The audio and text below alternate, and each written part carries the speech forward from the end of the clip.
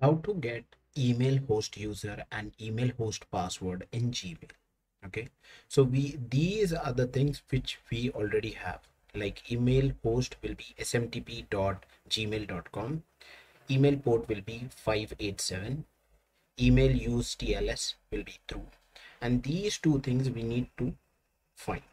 So for that we need to go on Google, and in whatever you will be creating the password, the app password, it will be your email. So for me it will be studygyan@gmail.com. Okay, so this will be my email host user. Okay, to get host password, for this you need to go on here in Gmail account, manage your Google account. After that you need to go on security and make sure that your two-step verification is yes, like it is completed. For this you need two-step verification. Once you see this, if you have not done it, make sure that you make your account two-step verification.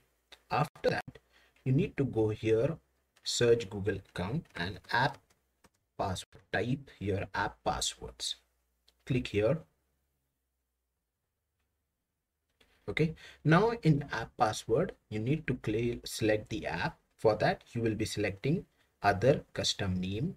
Okay, and let's say you can give whatever name, project name. So for me it is, I'll be giving project. Okay, and click generate,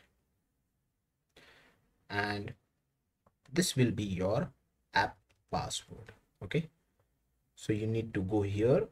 In here you need to replace your app email host password.